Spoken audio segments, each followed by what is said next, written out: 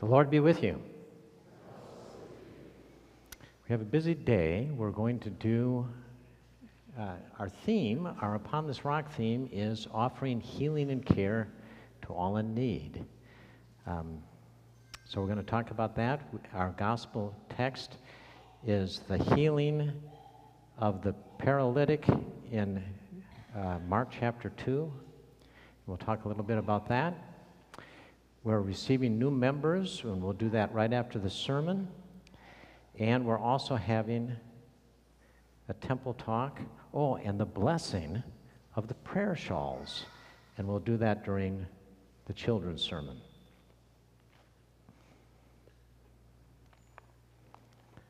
I think that's about it. Let us sing our gathering hymn. If you remember, this is a hymn that the words were written by Mary Hansen, and she wrote this back when we first built our building. So, our gathering hymn, Upon This Rock. Please rise.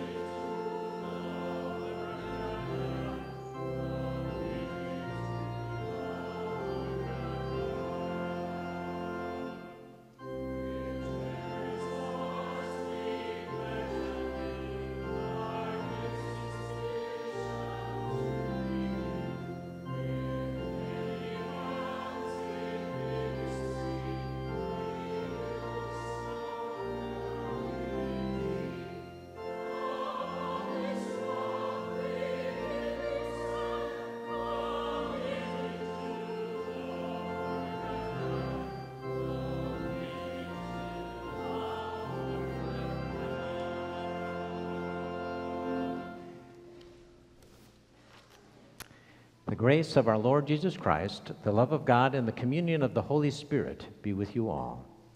And also with you. We gather to hear the Word of God, pray for healing of every kind, spiritual, physical, and emotional, and ask God's blessing for health and wholeness through Christ our Lord. This service is for healing of every kind, whether physical, spiritual, or emotional. As Christians, we believe God is the source of wholeness in our lives. Therefore, it is appropriate for us to conduct prayers for wholeness and healing. None of us is exempt from needing God's healing presence in our lives.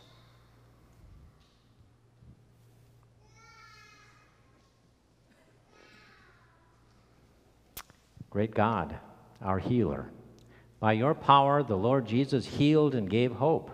As we gather in his name, look upon us with mercy and bless us with your healing spirit.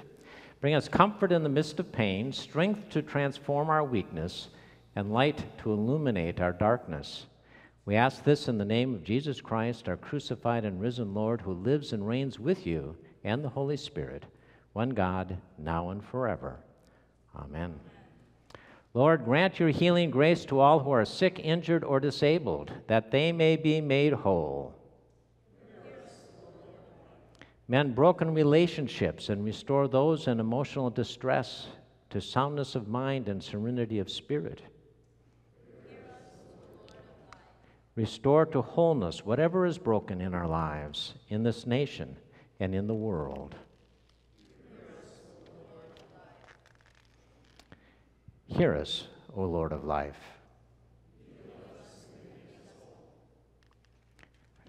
You're now invited, brothers and sisters and brothers, I invite you to come and receive a sign of healing and wholeness in the name of the triune God.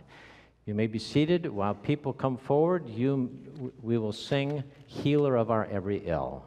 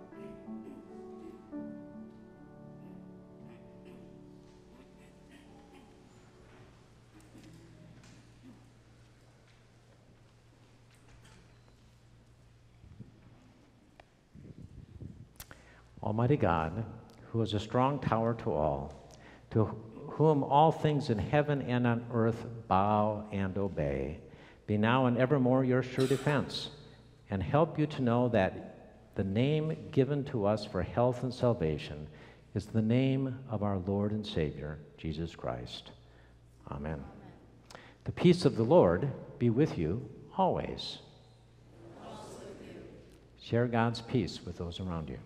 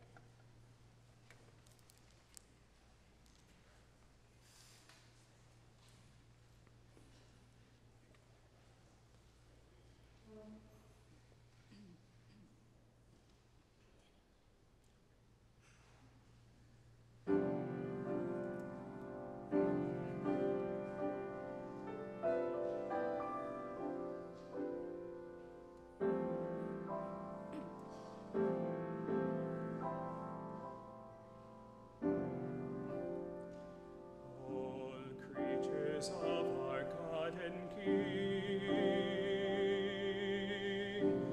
lift up your voice and with us sing.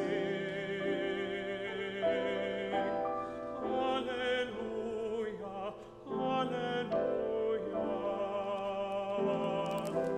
Thou burning sun with golden beam,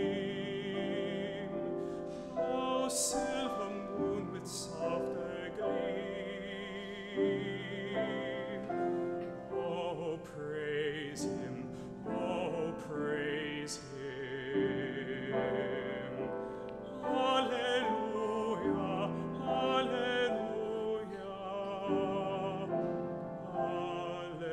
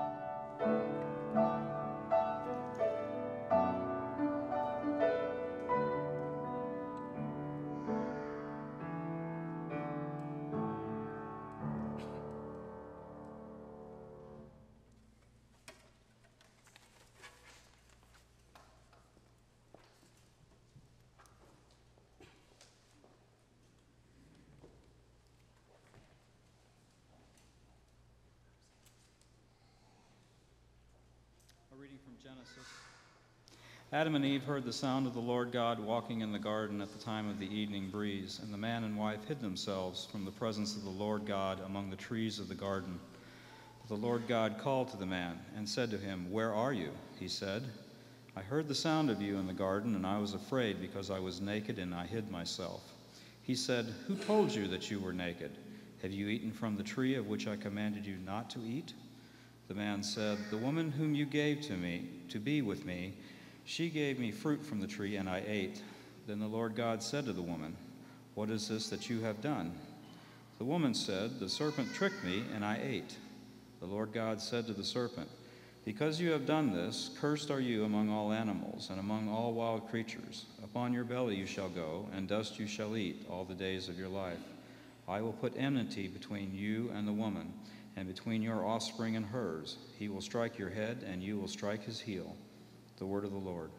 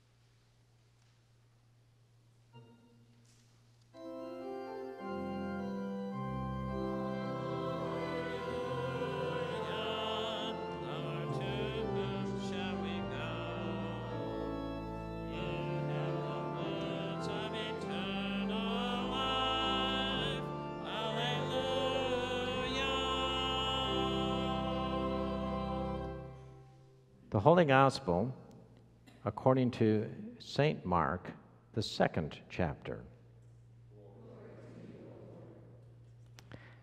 When he returned to Capernaum, after some days, it was reported that he was at home. So many gathered around that there was no longer room for them, not even in front of the door, and he was speaking the word to them. Then some people came, bringing to him a paralyzed man, carried by 4 of them. And when they could not bring him to Jesus because of the crowd, they removed the roof above him, and after having dug through it, they let down the mat on which the paralytic lay. When Jesus saw their faith, he said to the paralytic, "Son, your sins are forgiven." Now some of the scribes were sitting there, questioning in their hearts, "Why does this fellow speak in this way? It is blasphemy. Who can forgive sins but God alone?" At once Jesus perceived in his spirit that they were discussing these questions among themselves, and he said to them, "Why do you raise such questions in your hearts? Which is easier to say to the paralytic, 'Your sins are forgiven,' or to say, 'Stand up and take your mat and walk'? But so that you may know that the Son of Man has authority on earth to forgive sins," he said to the paralytic, "I say to you, stand up, take your mat, and go to your home."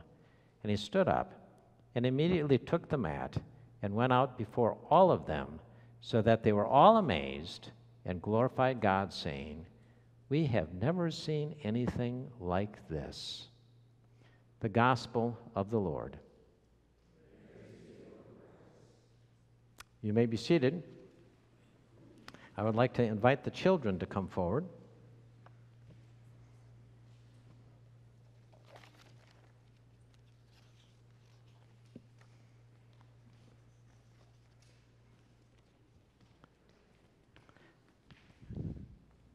Good morning.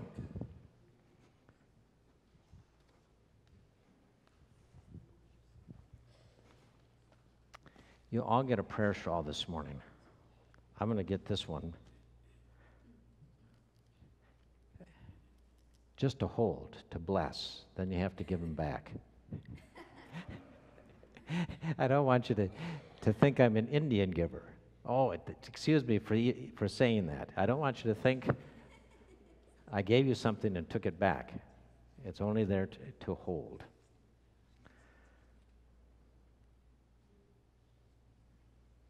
We're going to bless these. These go to people who are sick, or sometimes they're happy times for people who have had babies, but they're to tell people, they're to show people that we care about them and that God is present with them in their time of misfortune to bring them healing and hope. So let us pray. Gracious God, we pray that you bless these prayer shawls. May those who receive these shawls feel the warmth that they bring, and let them feel the breath, the warm breath of the Holy Spirit. May they feel comfort in knowing that someone prayed for them as they pieced it together. May they feel the power of our prayers. May they feel touched by your love, moved by your guidance, and held by your support. We ask that you, gracious God, bless these shawls and those who receive them. May they feel the love, comfort, and peace of your presence. And may your light shine on them and be a beacon of hope that is promised to all of us. Amen. All right, thank you.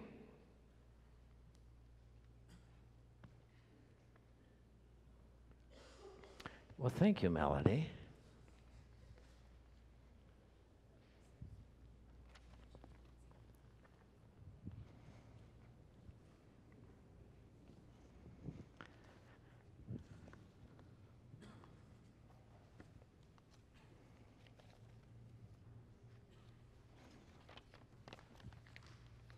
Grace and peace to you from God our Father and our Lord and Savior, Jesus Christ. Amen. I see Tracy, when she put together the bulletin, she took the healing from Mark chapter 3 rather than Mark chapter 2, which shows you, I was looking at this week, I think Mark, we say that Luke is the one who was the great physician that had stories about Jesus healing. Mark has healing all over the place in his gospel. Today our theme is offering healing and care. I'm going to begin by talking a little bit about some comments the Reverend Dr. Rick Barger made at the Synod Assembly this week. And we're going to begin with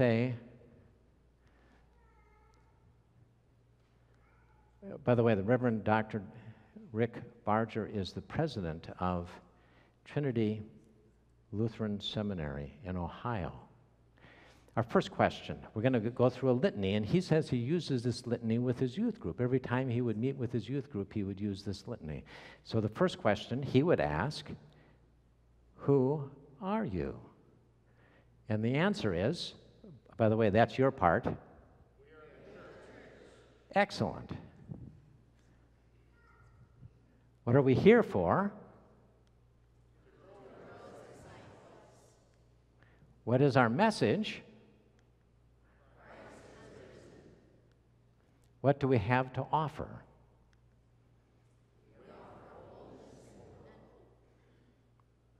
Very good. Let's look at each one of those for a second. Who are we? We are the church. We're working on our capital funds appeal to pay down the debt on this building. But we are not the building. When I talk to people out in the community and they say, oh, and they ask, well, what church do you pastor at? When they find out I'm a pastor, and I go, Messiah Lutheran Church. And they go, oh, yeah, that's a nice church. And I say, yes, the people are wonderful. Because it's the people who are the church, not the building. You are the church. So why do we need a building?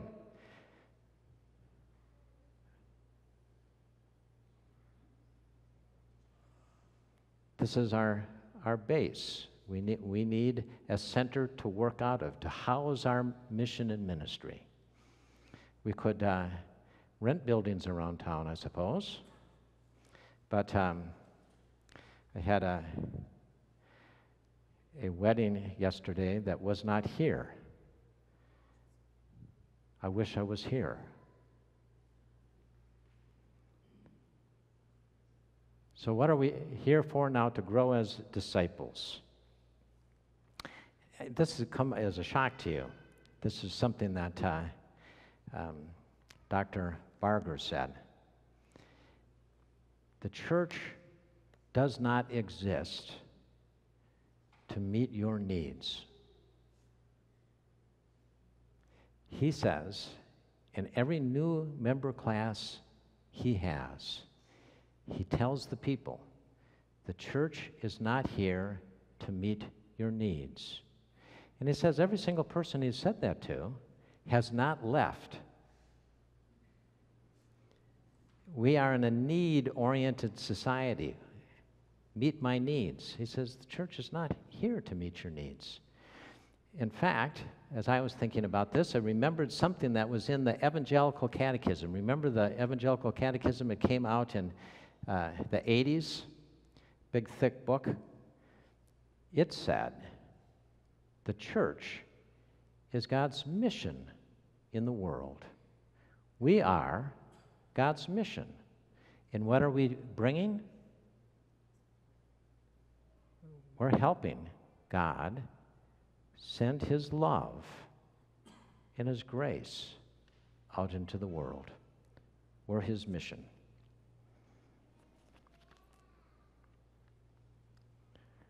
Our message is that Christ is risen. Christ is risen. That means that the worst thing that can happen to you is not the last thing that happens to you. Because Christ is risen. We have hope that no matter how bad it gets for us, there is hope. I had a funeral this week. Ed Wood. Ed believed he was going to live. I mean, he sat there and confidently said, I'm going to lick this. I'm going to get better. I know I'm going to get better. And as I've said before, he was so convincing, he convinced me that he had longer to live than he did. Little did I know that a few short days later he would die. But the good news there is the worst thing that could happen to Ed was not the last thing, because Christ is risen. That's our message. Simple. And what do we have to offer? We offer wholeness and hope. Wholeness and hope. Dr. Barger talked about two messages that we have. We have the world's message, and we have the message of the church, which is hope. The world's message is often one of decay, despair. But the church's message is hope despite that decay and despair. In another congregation, I had a parishioner who was Irish. His name was Bill Brady. Bill drank too much and he smoked too much.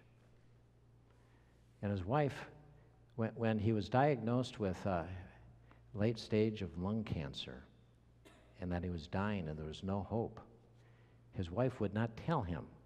And I said, no, you've got to tell him. And we argued back and forth, and finally she said, okay, you tell him. And I said, Bill, there's bad news. You're going to die from this lung cancer. His response was, damn cigarettes. And I said, Bill, that's exactly right. Those cigarettes got you. That was the world's story for Bill. But Bill, his family, all the kids came. They asked me to bring hymnals from church, and they spent days singing hymns to Bill. And Bill said, when I'd come, he says, I know they're my kids, but it sounds like angels. Bill had God's story. And our hope, the hope we share, is God's story.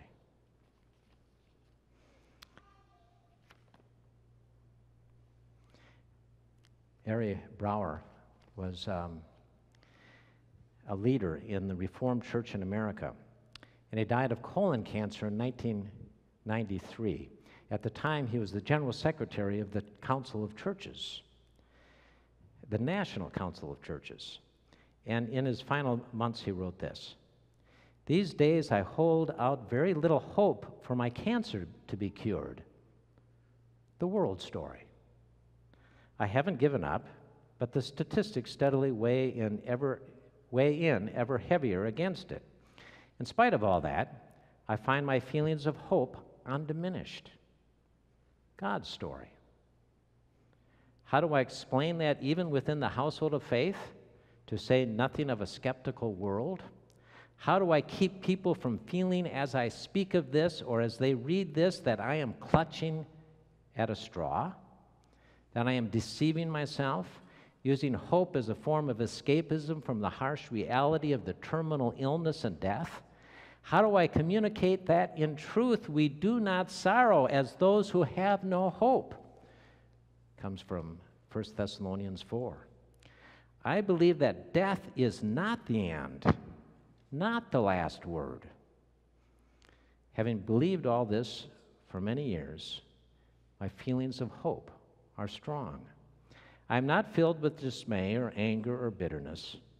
This is true in spite of the aching disappointment I feel related to the people I want to be with and to the things I would like to do in this life.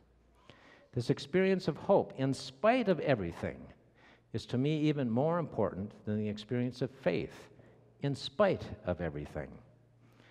I am profoundly grateful for both. Ari Brower. He knew God's story. Faith and hope. We read that story from Mark chapter 2. You can imagine the astonishment of those 4 friends who brought their paralytic friend to Jesus. They were looking for a cure. Jesus offered forgiveness. You can imagine the shock on their faces when they lowered him down through the roof, and Jesus said, he looked at them and saw their faith and said to the man, Your sins are forgiven you. Jesus is offering God's story of forgiveness and hope. The religious authorities start debating, and they say, how can this man forgive sins? And it's only because they said that, the text says, that Jesus said to show them he had the power to forgive sins. He said to the man, rise up and walk. Jesus was more interested in God's story than in what we want, a cure. Everybody remember Joni Eareckson, figure from the 1970s, maybe even she started back in the 1960s. Joni was very athletic. In fact, they say the most athletic person in her class. And she had a diving accident, broke her neck, left her paralyzed, left her a quadriplegic, could not move her arms or legs. She became a great person of faith. If you remember, she made paintings by putting the paintbrush in her mouth and painted. Well, Joni Eareckson was interviewed, and they asked her about her condition, and she said, great people, great prayer warriors come to me, and they want to pray for me. But she says, I always know they want to pray for a cure. They want me to stop being a quadriplegic. And she said, instead, I say, could you make your prayer be one that asks God to help me when I cherish inflated ideas of my own importance? Please give me the power. Ask God so I don't do that. Can you please pray at those times when I fudge the truth? I don't know why she couldn't say, would I lie, but fudge the truth. Pray for those times, please, when I manipulate my husband to get things my own way. Sin. If you want to pray for me, pray for sin. Pray that I can receive the power of the resurrection to put to death the things in my life that displease God. Joni Eareckson knows our message of wholeness and hope, which heals us. Amen.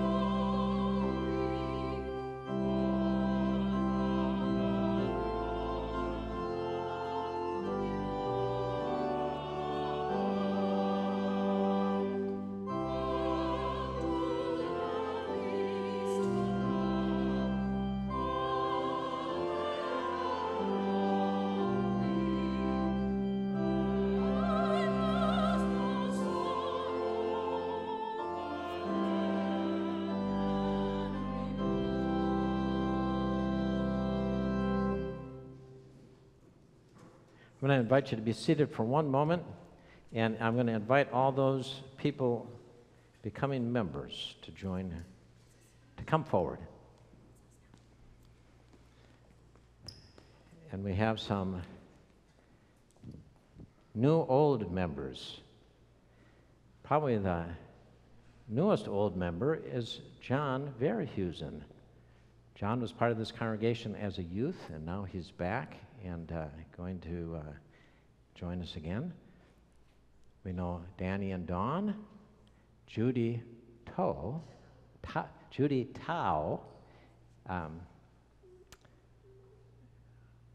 well, I guess we could say is Carl's fiance. And of course, Margaret and Jeremy with Genevieve and Melody.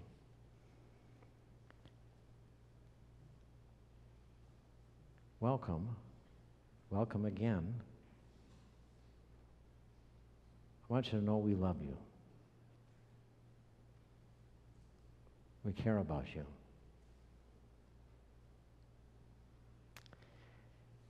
Here's what you're going to do with us. We welcome you as members of Messiah Lutheran Church to join with us in worshiping God, hearing His word, and sharing His supper, proclaiming the good news of God and Christ through word and deed, serving all people, and striving for justice and peace in all the earth. Are you willing to do that, to strive to do that? If so, answer by saying, I will, by the help of God. Now I'll have you turn around and face the congregation, because the congregation is promising now to join with you in our mission to be God's mission in the world, to bring His love and mercy, wholeness and hope to the world. And if you're willing to do that, say, yes, by the help of God. Yes, by the help of God. Let us pray. We thank you, Lord, for these new members of Messiah Lutheran Church. By your life-giving power, bind us to each other in you. Strengthen us for service, support us all our days, and bring us at length to that day when all your children will be one, and you will be all in all. Amen. Welcome.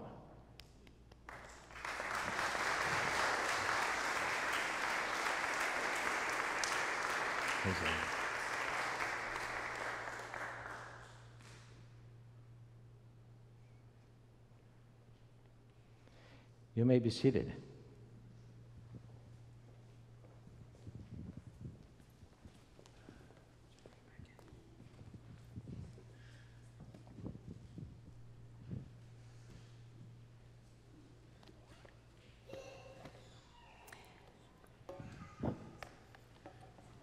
Please rise. Living together in trust and hope, we confess our faith. I believe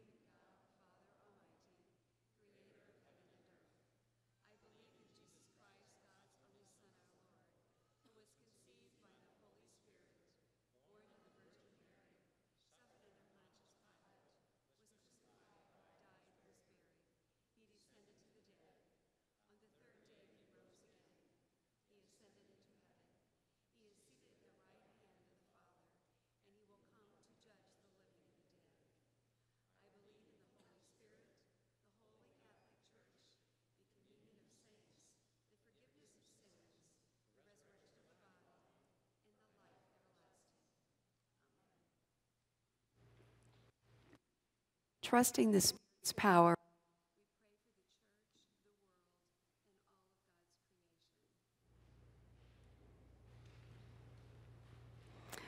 O God, we pray for the church. Help us to grow in discipleship. Help us to proclaim your resurrection message. And help us to offer your hope, healing, and care. As we offer your holiness and hope, we pray that you bless our Upon This Rock Celebrate mission appeal. Lord, in your mercy, You are the author of life, O God.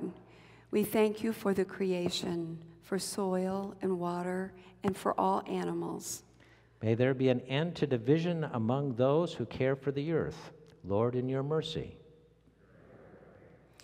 We pray for the troubled world that needs to hear our message of hope. We pray for those who have suffered because of the injustices and corruption of those in power. Send your peace and justice. Lord, in your mercy. God of healing, we pray for those who cry out to you.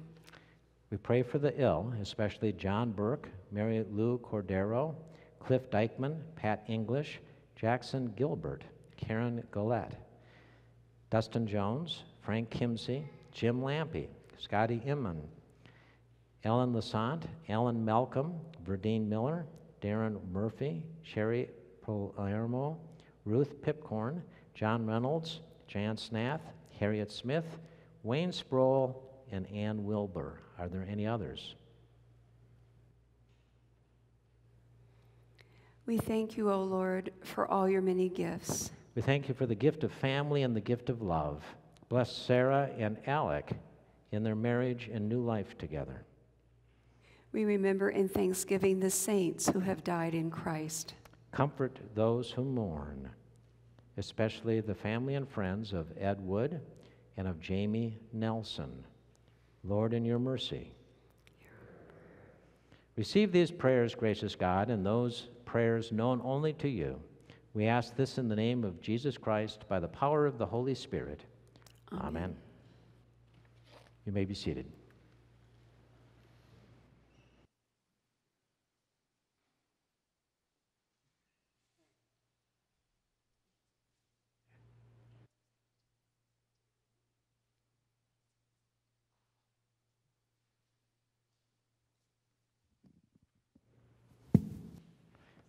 We now have a temple talk.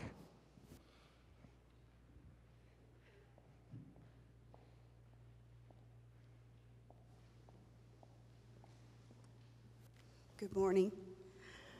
I get to talk to you this morning about the sixth of our mission statement, and that's offer healing and care to all in need.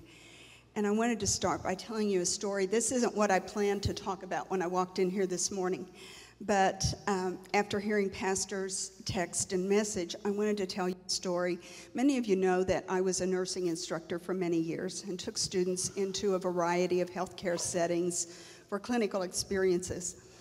And one time, a student nurse, a senior student, was in a long-term care facility, and she had been assigned to care for a gentleman who had had a massive stroke. And this man was confined to bed. He had lost all mobility except he could move one finger. And she walked, and she said, "See, there's a Bible there next to your bed. Would you like for me to read to you?" He raised his finger, and she said, "Okay, you're going to need to help me to know what to read to you. New Testament." And she said, "Do," and he raised his finger. Matthew, Mark, the finger went up. Okay, chapter 1, chapter 2, the finger went up. And the story he wanted to hear was Pastor's text this morning about the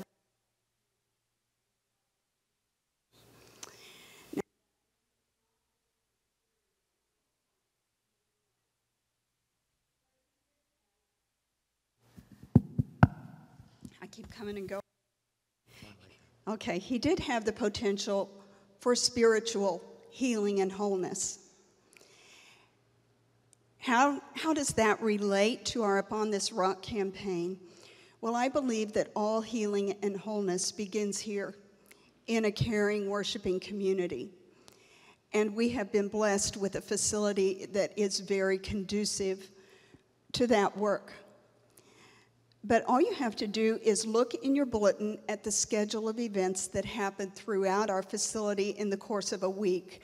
This month we have had 2 weddings. We've had 2 funerals. We have had associated with those receptions in our fellowship hall as expressions of care for families at times of transition. In the course of a week, the health ministry team met on Monday night. On Tuesday and Saturday nights, we open our doors to Narcotics Anonymous for people who are not members of our congregation, but who are dealing with other issues that require healing. We open our doors on Wednesday to the TOPS weight loss group. Again, a different kind of healing. On Wednesdays, we have a faithful group who come and pray as part of our prayer support ministry. On Tuesday night last week, there was a family education program for families who are enrolled in our Lighthouse Child and Family Development Center. And monthly, they meet for programming that helps to strengthen those families and help them to know God's love and care for them. All of these things go on because of the facilities that we have. The Upon This Rock appeal has a goal of about $600,000 for this over this next 3-year period of time, and that will help to service the mortgage on this facility. We would like to be able to continue to make those payments of $10,500 a month, something like that we have been making recently. And my prayer is that I will see the day when we have this building paid off and we can put that money into other ministries and outreach and care into our world. I would like to invite you to look at the tables that we have out in Mission Hall that provide more information about our healing and care ministries. We welcome you to join us in that work. We have a core group that has been working to carry on the work that Marcy started prior to her retirement as parish nurse. Some of those activities require an ongoing commitment. Others are episodic, and some of them wouldn't require you even to leave home. You know, anyone can address cards or notes to the homebound. Not everyone can knit or crochet, but that was another group that meets weekly here in our facility and also carries on that work at home and other places. I've seen knitters carrying their bags everywhere. But we would like to invite you through your gifts to help to continue to provide this wonderful facility we have, and also through your talents to help in expressing our healing and care that comes from our foundation in God. Thank you. Thank you, Nancy. I don't know if Nancy mentioned that we do have Safe Haven over in one of our homes, and they provide visitation for parents that's supervised, which is, interestingly enough, our finance team considers that a ministry. They so much so that they lowered their rent. And it is a very good ministry. The last 2 Saturday nights, they didn't come last night, but 2 Saturday nights prior, we have a family that comes to Saturday night worship from that group.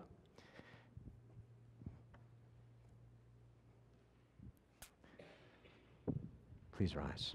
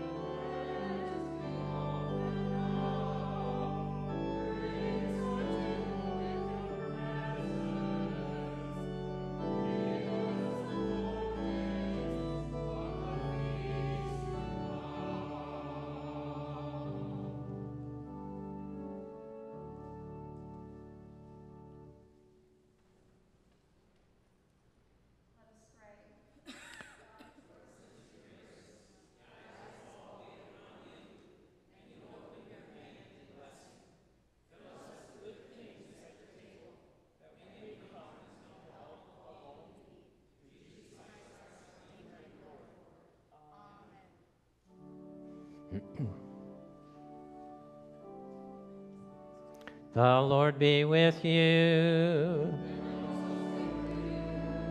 Lift up your hearts. Let us give thanks to the Lord our God.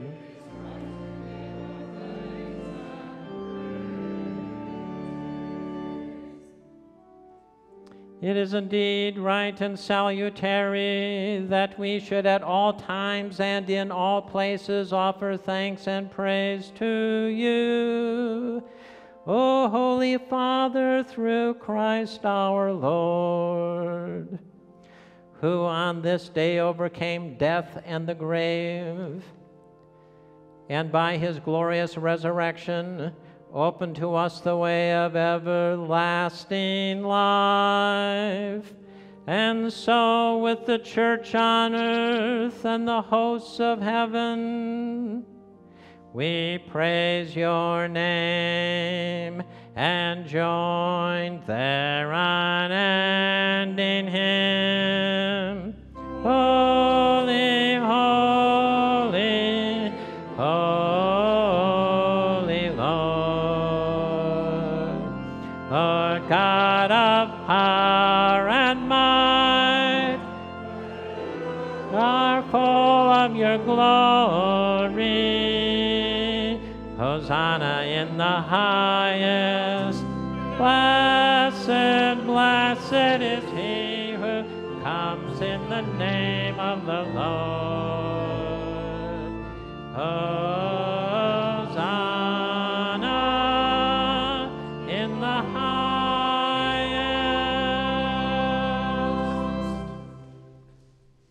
In the night in which he was betrayed, our Lord Jesus took bread, gave thanks, broke it, and gave it to his disciples, saying, "Take and eat. This is my body, given for you. Do this for the remembrance of me." Again, after supper, he took the cup, gave thanks, gave it for all to drink, saying, "This cup is the new covenant in my blood, shed for you and for all people for the forgiveness of sin. Do this for the remembrance of me."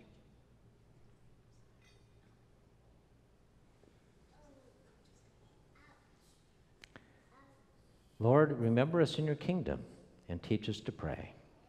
Our Father, who art in heaven, hallowed be thy name. Thy kingdom come, thy will be done, on earth as it is in heaven. Give us this day our daily bread. Forgive us our trespasses, as we forgive those who trespass against us. And lead us not into temptation, but deliver us from evil. For thine is the kingdom, the power, and the glory, forever and ever. Amen. All is ready. Our Lord invites us. Please come. You may be seated.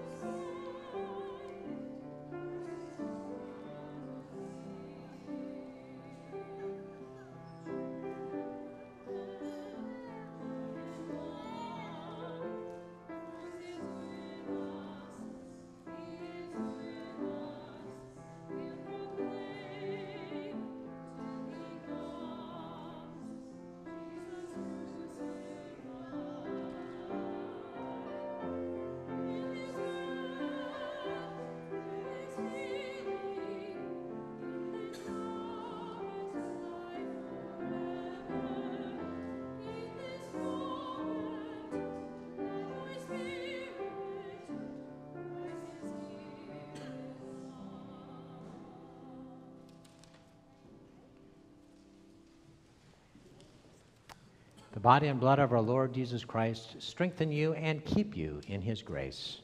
Amen.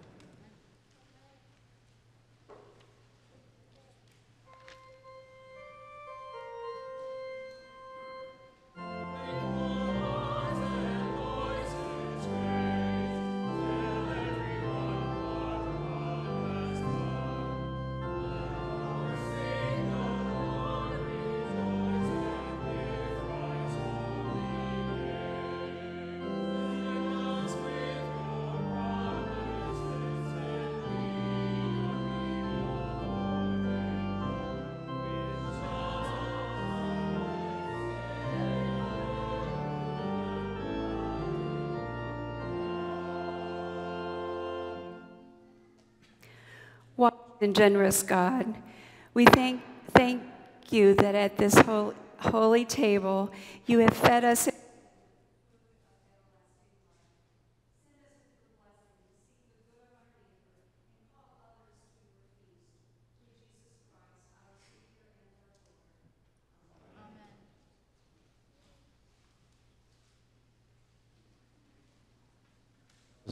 I know this has been a long service, but I'm going to invite you to sit down for a couple of announcements. Rose, yes? And Lisa, you might as well come up too. I just wanted to tell everyone, if anyone has some spare time tomorrow morning, we're going to meet at 10, probably work till noon, and bring a bag lunch, and we're going to do some cooking for the people of the youth. So anyone who has some couple hours, I think. will be in the fellowship hall. I'll take a walk on the wild side here with the microphone. I'm here to invite you all personally a week from today to come to the Commitment Sunday picnic. It will be immediately following the 11 o'clock service, and we would like all of you to come and join us for some good food and some good fellowship. There's nothing for you to bring or to prepare in advance. All that we ask of you is that you would please sign the roster that is in the back of the mission hall at the welcome desk. That will help us know how much food to prepare. And we look forward to having you come with us and celebrate missions as we wrap up the Capital Fund campaign. So I'm here to remind you to tie a string around your finger, and don't forget, sign up and join us next Sunday at noon. Thank you. I'm going to make just a short announcement. You heard the number that Nancy gave, that our goal is for this drive is $600,000. I feel compelled to tell you that as of now in our capital campaign, we have just over 40 pledges, and it is just sitting at $200,000. That's not even enough to make our minimum payment for 3 years, as I figured it in my head. That's why I was distracted with the prayer. I just think, you know, we've had a 24-hour prayer vigil going on here at the church, and we had some very faithful prayers that came in and prayed for our mission and prayed for generosity. Those of you that get the Lutheran, and I believe Nancy had it in her hand, and then she changed her topic. But I would just encourage all of you that get the Lutheran to open it and to read the very first story that is labeled generosity. And I think that I would just challenge all of you to pray for generosity, in that, you know, we have a larger deed to provide healing and wholeness, but we also have that ministry about us that it is to pray for generosity and maybe reach a little deeper than we have before in the past. So I would just encourage you that. There is pledge cards out at the table. If you need a pledge card to take with you this week, I encourage you to do that. If you want to fill one out while you're here today, you can just place it in the wooden box. Next Sunday is Commitment Sunday, and we hope to really have something to celebrate at our picnic. Thank you very much. Thank you, Vicki. One last announcement. Chris, why don't you come forward? It is with regret that I inform you that Chris is moving. You want to say anything more about that, Chris? Well, I first want to say that I love Messiah. Messiah's been my home for 2.5 years, and it is with regret and with a bittersweet heart that we are moving back to St. Louis. We just found out we're having our 5th child, and that does have a deal to do with it as well.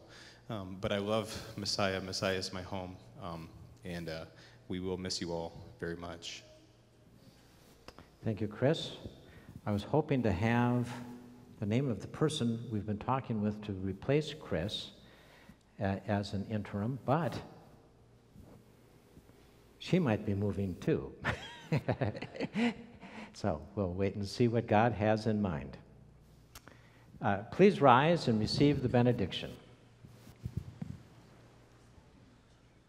The grace of our Lord Jesus Christ, the grace that sustains every breath we take, the love of God that gives us courage and strength, and the abiding presence of the Holy Spirit that fills our hearts with comfort and peace be with you and all those you care about, now and forever. Amen.